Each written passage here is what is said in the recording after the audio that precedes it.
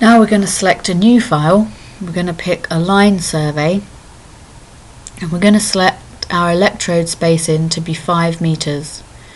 We're going to increase our grid size to the maximum 72 electrodes and create an automatic grid using the Create Grid button.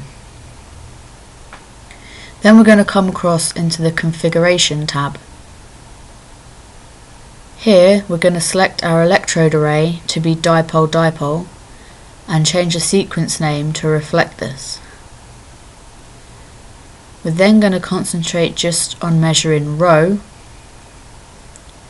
We're going to set our Q max to 2 with our minimum stacks at 3 and our maximum stacks at 6.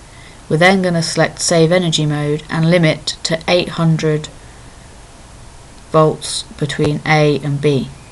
For our first A spacing, we're going to drag the number of depth levels we require, in this case 6. We're then going to widen our A spacing to 2 times A and select another 6 depth levels so that the last one overlaps with the same depth level from before. We are then going to increase our A spacing again and drag a further 6 depth levels.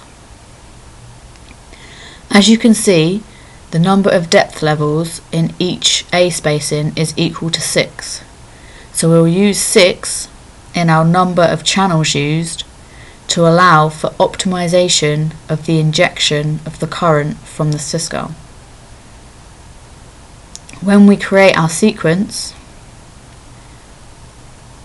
we can see that the quadrupoles and the injections give us a time of 51 minutes, but when optimized this reduces to 24 minutes.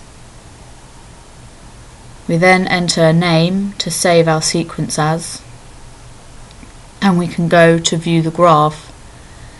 Here you can see the A spacing, the 2A spacing, and then the 3A spacing. You can also see the maximum depth level, and this gives good coverage at 20 meters. You can also see the time